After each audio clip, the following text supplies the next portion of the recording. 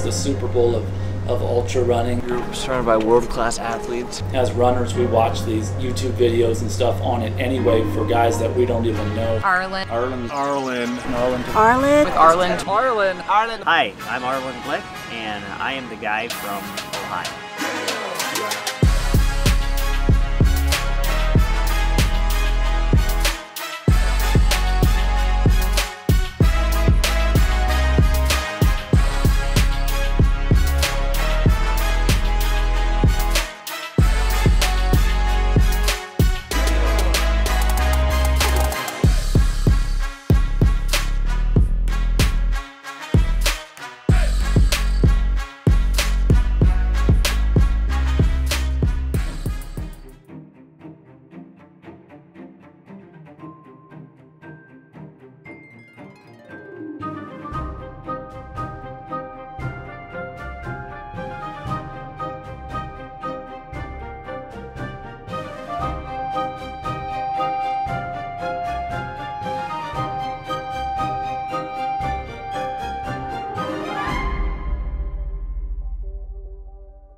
Just to be at Western States is like a dream of probably thousands of people, just to even be here.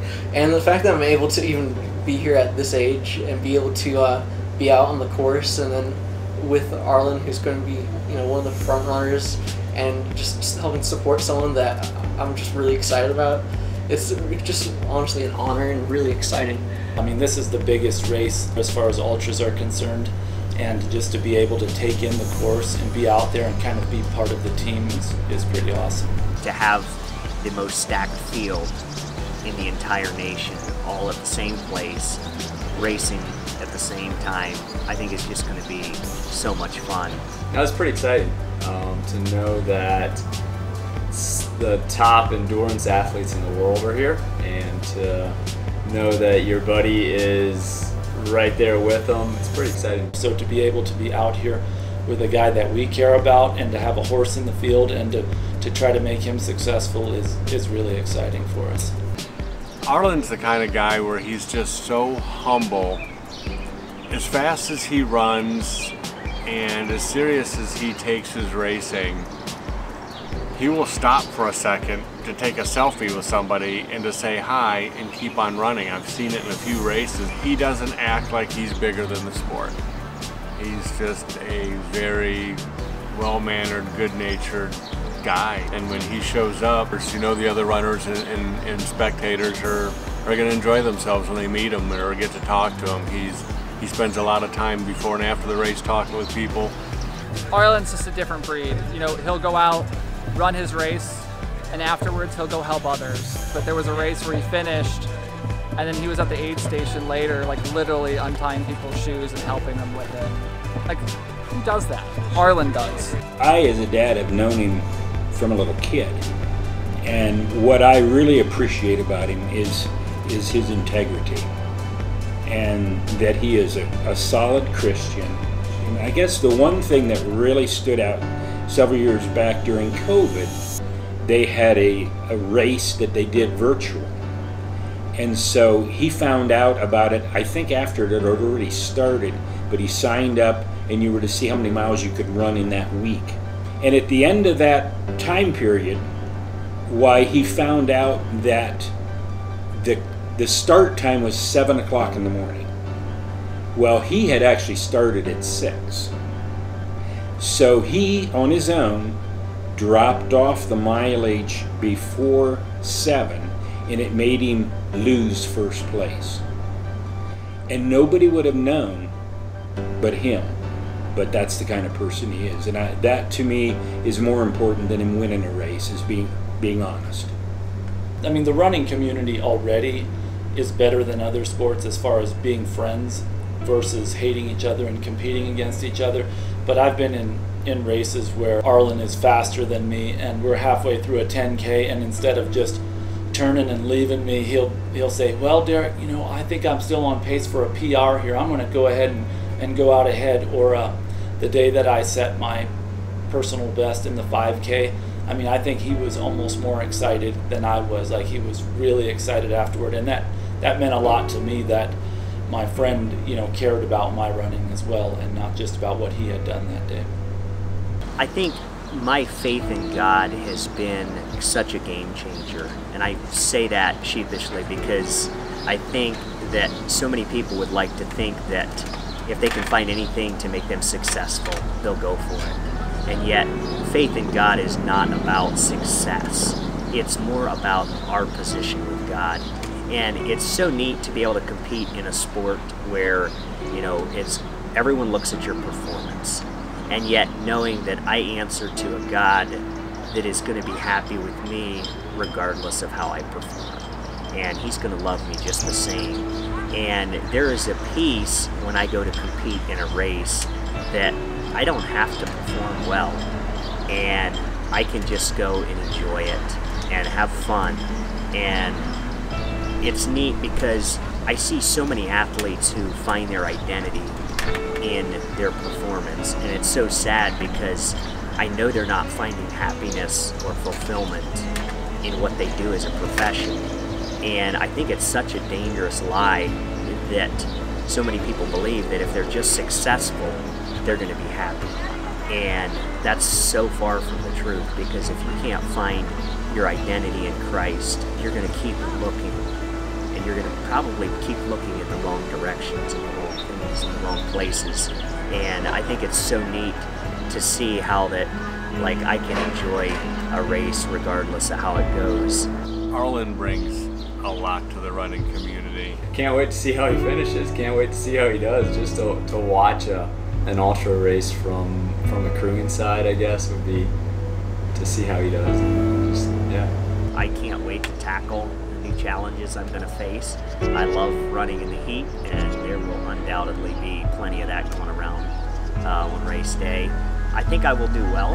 I think that course will complement my strengths. My focus is not going to be on outperforming someone else. It's going to be on me executing my plan to the best of my ability.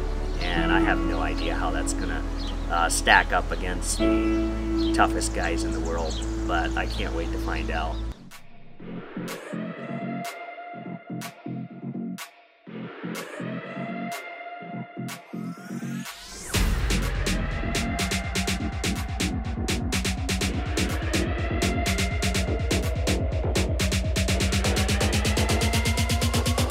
Five, four, three, two, one. We took off, and it felt like for the first mile, everybody went super slow. I think everybody's scared to take off and go for it. But, it starts at 5 a.m. till you get to the top of the escarpment. It's starting to get light.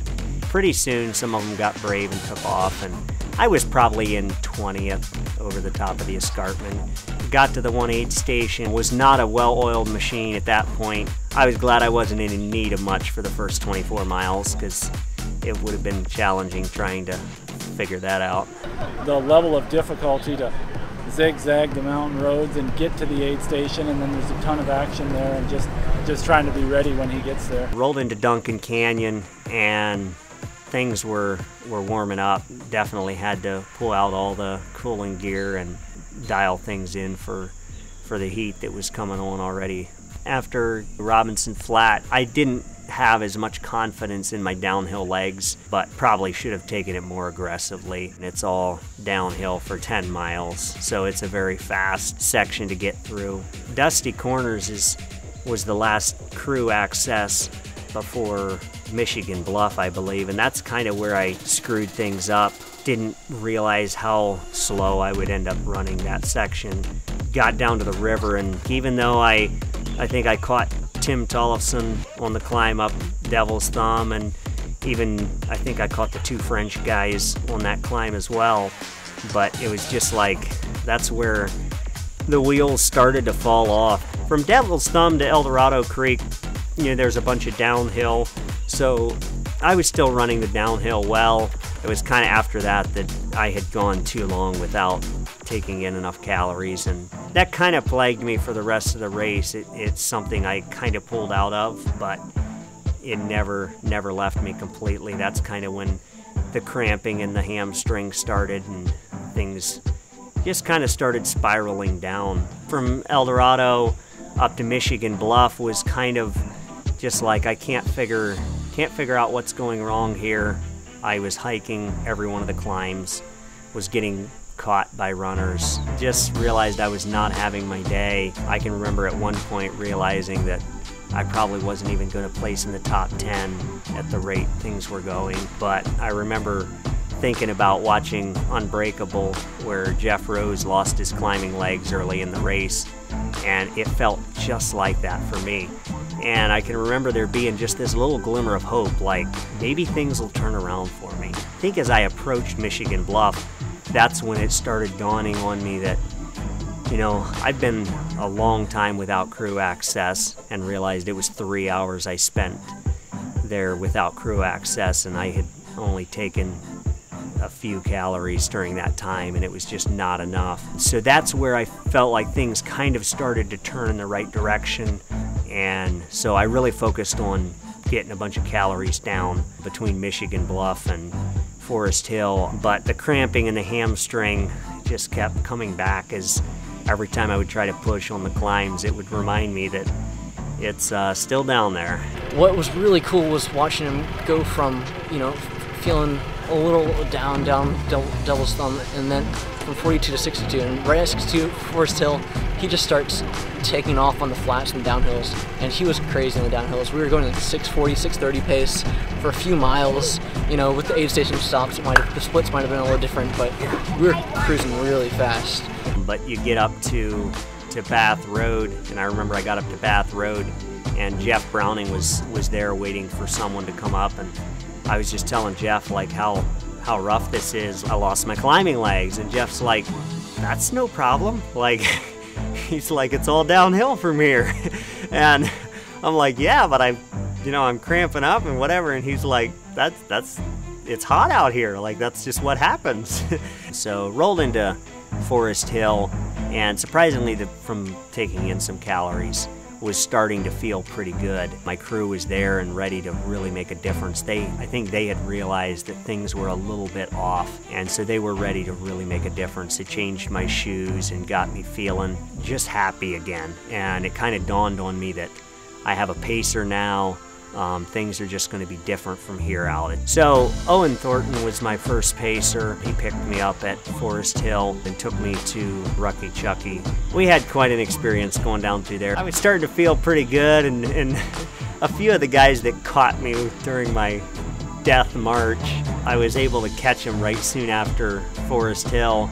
And I was just feeling so good, and I can remember they had just passed me, and now I'm passing them, and I kind of apologized to them. I'm like, sorry guys, but I have to run when I can. That section went pretty smooth down Cal Street, just focusing on looking at my chart and seeing how many miles it was to the next aid station, trying to figure out how I'm going to stay cool between those aid stations. And depending on the distance, if it was 3 miles, I knew I didn't need a lot. If it was going to be 6 miles, I needed to make sure I was full of ice and very cool when I left the aid station. Coming down, getting close to Green Gate, and I had the worst spell of cramping during the whole race just before I got to Green Gate. And at one point I stopped to look back to see if Owen was still back there, and my hamstring cramped up so bad I almost fell over, and I couldn't walk, and I was trying to stretch it out, and it hurt so bad to stretch it. And I realized this is bad. I can't run anymore. I can't even walk, and I was trying to figure out how I was going to get going again, and like trying to bend over to get that thing loosened up.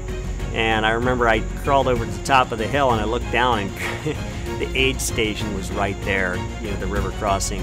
And so I had to like suck it up and fake it down to the river, act like I wasn't cramping, try to run as normal as I could. I never knew from one step to the next if it was going to be my last. Derek has paced me at Javelina, Canal Corridor, Mohican, and now Western States, and so he definitely knows my dark side better than anybody. He's helped me through a lot. He was really, really amped that I had worked my way from almost 10th place all the way up 4th place at that point. So he had a fresh mind and was ready to pull the best out of me. We got down to the aid station mile, I think like 85, and I'm at the aid station trying to cool off, getting my stuff together. And all of a sudden I hear some cheering, and I look back, And whoever was behind me at that point came into the aid station before I made it out, and I was like, oh boy, I might be in third place, but somebody's nipping at the heels. And I just remember thinking like, wow, this is going to be a long 15 miles. Quarry Road, that was kind of fun. I come down off the hill and I look up and I'm like, I've never met that guy, but that looks like Scott Jurek. And I come into the aid station and Scott's standing there and he's like, can we get you anything? And I'm like, are you Scott? And he's like, yeah. I'm like, well, yeah, how about a fist bump? Like, I'm just like having a fanboy moment here at 87 miles into the race, just like, chill, this is cool. But yeah, it was good to lift the spirits a little bit. And, you know, I had suffered quite enough that day. And coming into there, it was like I was starting to see a light at the end of the tunnel. Like I was still in third place. I was, you know, looking at possibly making the podium and considering having, you know, just a day of uncertainty and unexpected difficult situations to work through. When I come into Pointed Rocks, they were giving me a headlight and I said, no, I'm going to finish this without a headlight. And I can remember kind of wrapping things up, thinking about, you know, it's time to probably get going, and somebody yelled and said, hey, guy just came into the aid station behind you, and they didn't tell me who it was. I can remember just grabbing the 2 bottles I had. I wasn't even sure at that point what I had, what I needed, just took off. And I knew if I had to make a move during Western States, that would be the place that I could make a move. I was just running for all I was worth, knowing I was going to have to hike back up into Auburn. Whoever this was behind me, if they could run the uphill, I was toast. At one point, I kind of tripped and my hamstring was cramping out, and then I almost blew my knee out. And I remember not hearing any cheering behind me. And I can remember thinking, well, that's probably good, because whoever that was behind me, they're probably far enough back that I can't hear them cheer for me. And I kind of had a bit of confidence at that point. But then before we got to Roby Point, climbing up the steep part, I can remember hearing someone right behind me, and I was determined not to look back. Crawled up into Roby Point, and I can remember thinking, well, if I make it to Roby Point, then I've got this. And just as I crested the hill in mile 99, looking back just to make sure nobody was back there, and sure enough, I couldn't see anybody. I figured, well, there's at least a 2-minute gap. At that point, my crew was with me, and I told them to look back and make sure, you know, just let me know if anybody gets in sight. He knows what he's doing. You know, he's got his head screwed on straight for every race. You know, 99 miles on the legs, I had pulled together a pretty decent race, and I can remember thinking like, okay, all the hard work's in, now I'm gonna just enjoy it. And I'm not gonna like just sprint the last mile. I'm gonna just soak this up. This is Western States. I'm gonna give high fives. I'm gonna just have a good time. And I remember just rolling down through Auburn. And as we're getting close, the track gets in sight. You can see the track. Right then, somebody yelled, Tyler's right behind you. I was thinking, this is impossible. We had just rounded a corner. I knew if they could see Tyler, he was just a few seconds back. I knew they couldn't see for very far back.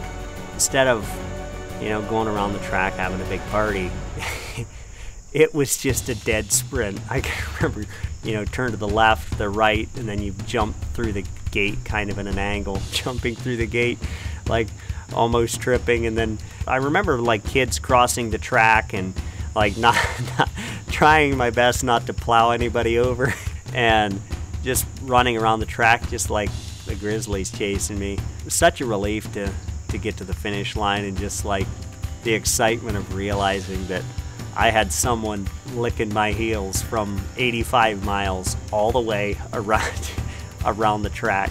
All of a sudden I kind of crashed once I hit the finish line, and I can remember like laying on the track just gasping for air. Then I looked up to see Tyler was back there, and he had just rounded the corner. It was so fun to actually be able to stand up and go stand at the finish line and be like the first one to hug Tyler when he crossed the finish line. It was just so special. Most people, it takes them years and years to get into Western States, and then to like come away with a finish line experience like that was just something that I'll never forget.